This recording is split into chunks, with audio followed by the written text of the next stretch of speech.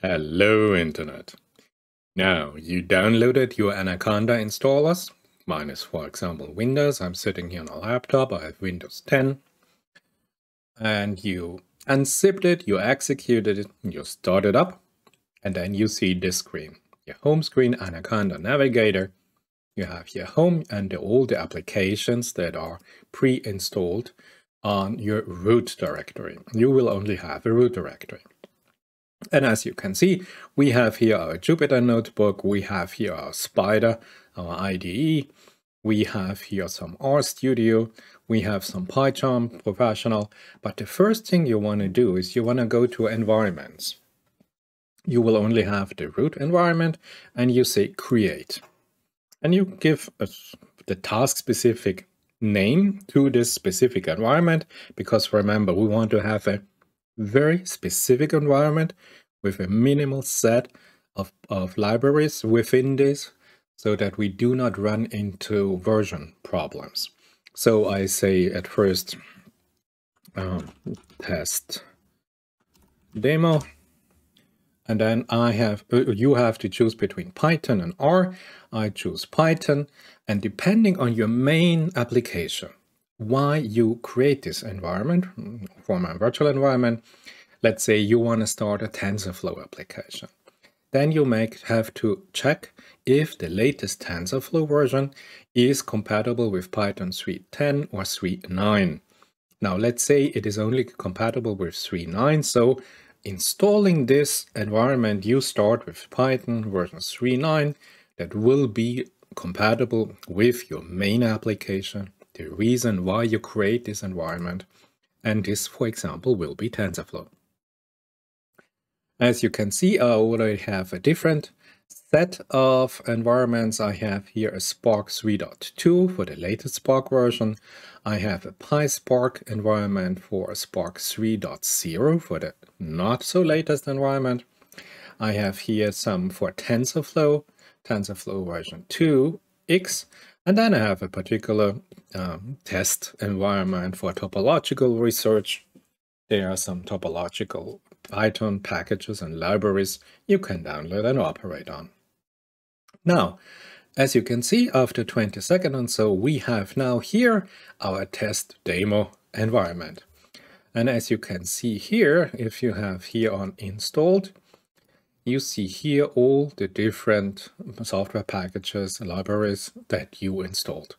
More or less, it is just Python, pip, some setup tools, the wheel. This is it. And now you can start in this particular environment to fill up the libraries, the software packages, whatever you need to run your main application. There are two ways to do this. Either you can go here and you can say, okay, I'm looking for, I don't know, all, and then you search for a particular topic. Let's say this would be pandas. And it will show you all the Panda packages available.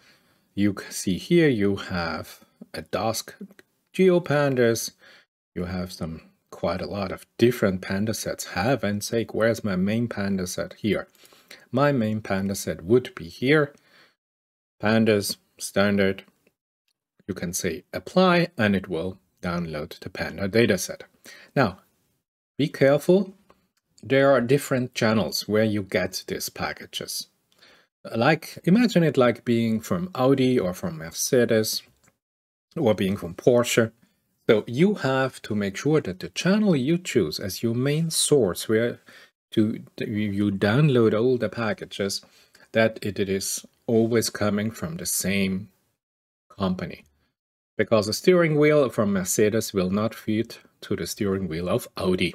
Therefore, what I would like to show you is a nicer, more precise version I always work with. So you go here to your environment, you click here on the red arrow, you say open terminal. And now suddenly you have a terminal open here. And just give me a second because I have to put this that it is visible for you. Yes, this should do the trick. And then you just can say there's some basic commands, conda list all the packages I have. And as you see, as we're already familiar, we have these packages. But now, interestingly, you see the version, the explicit version, the build, and the channel. And all the source where I downloaded is Conda Forge. I like to work with Conda Forge. It's my recommendation. If you are in data analytics, if you're in data science, if you like to perform some machine learning, deep learning, all the Conda Forge packages are very, very up to date. If something brand new comes out, it takes about a week or maybe 2 weeks. Data come up with their version, but all the packages have a very good compatibility if you get it from Conda Forge. And there's another warning I would like to tell you. Of course, you know that you can pip install your software packages, your dependencies, your libraries, whatsoever. Do not mix pip and different channels. Pip and Conda can work, yes, I know, but as a general rule, I try not to mix pip installed packages with Conda Forge installed packages. And if we're here, how you do it, Conda install, and then you specify the channel and you say Conda Forge, and then let's do our pandas installation. You could now say pandas and give a version number. I don't know what the actual version is, 2.3. whatever.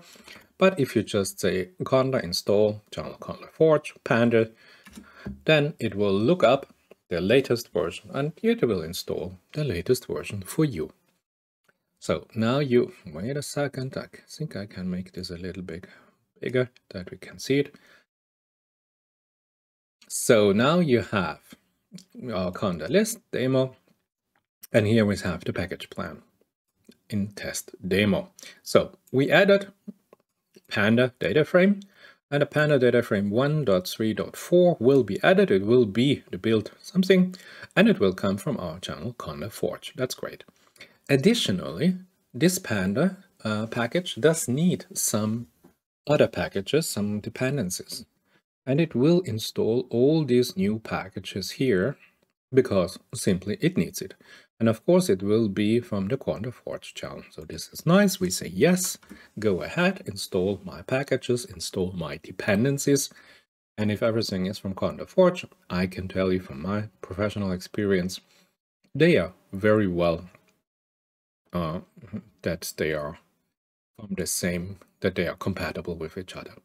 So now we have this. So let's do now Conda list again, and now we should see that we have some additional packages and we have our Panda here that we were looking for. So great. Now we have created an Conda environment. Within this environment, we downloaded the specific Python packages, the Python libraries we need. And now let's say I don't want to do a TensorFlow or a PyTorch installation. It's basically the same. But to be on the simple side, we have now pandas installed, and we want to now create a Jupyter notebook or JupyterLab. So what I do is just here JupyterLab, and it will start up a directory. And to show you, I have a password secured version, whatever you choose, and you should come up with a JupyterLab. This JupyterLab runs within your test demo environment. Let's maybe just shift it a little bit. Oops, come on, that you can see it better. And if you start, you see here I have already a simple file, a Jupyter notebook here, but let's start from the beginning. The beginning is you create a new notebook. So you just say, okay, here we go. The first cell, of course, you have to import pandas as PD, for example.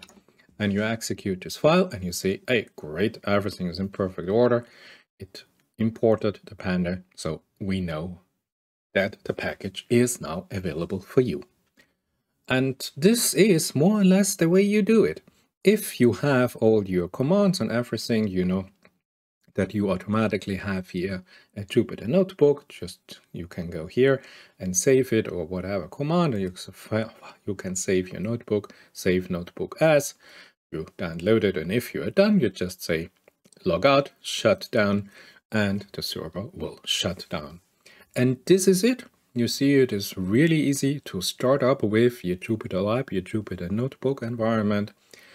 Remember, you have to create an environment that is task-specific. Try to minimize the amount of packages you are downloading. Check the compatibility of the different versions, that everything runs smoothly. I can tell you, if you have, I don't know, 80, 90, 100 packages, and one package with an update of one package can crush your whole environment. So try to operate with the minimum set. Do not overload your system. Be as specific. If it is necessary to update, be sure that you have maybe a backup copy of your environment before you start any update process, because I can tell you it can go horribly wrong and you start from all over again. This was it. If you're new to the business, I hope you will enjoy it. It is easy, it is fast, it is modular, it is completely free of charge to set up these things if you start working. So the only thing left for me to do, enjoy it, and I see you in the next video. Thank you.